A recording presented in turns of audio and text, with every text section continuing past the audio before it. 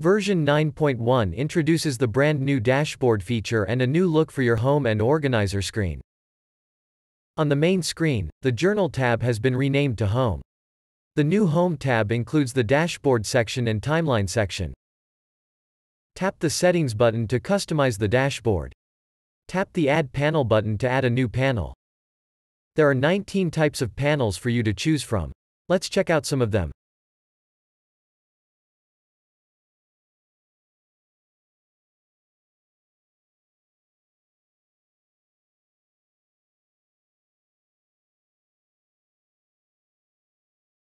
The Pinned Items panel let you pin anything from an entry, note, task, goal, and more. The Tasks panel give you quick access to your tasks. Tap the Menu button to customize the panel. You can filter the tasks by stages, organizers, due date.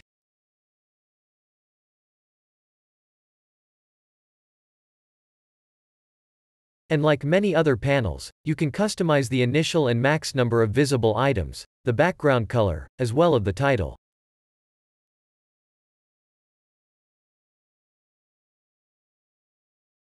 In the upcoming Calendar Sessions panel, you can filter calendar sessions by organizers, priority, block, range, and whether to include backlog sessions. The KPIs panel not only let you track custom KPIs but also KPIs from existing tasks and goals.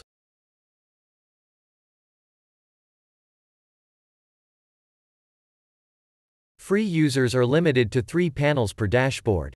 If you're a premium user, you can add as many dashboard panels as you like. You can temporarily minimize the panels to make them occupy less space. Other than the Home tab, the new dashboard feature also available on the left panel as well as organizer screen. The new organizer screen looks more simple and can adapt well for your needs.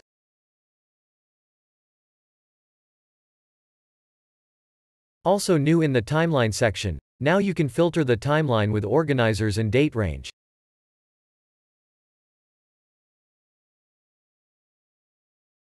That's it for Journalit 9.1, available on Android, iOS, and desktop at journalit.app. Happy journaling!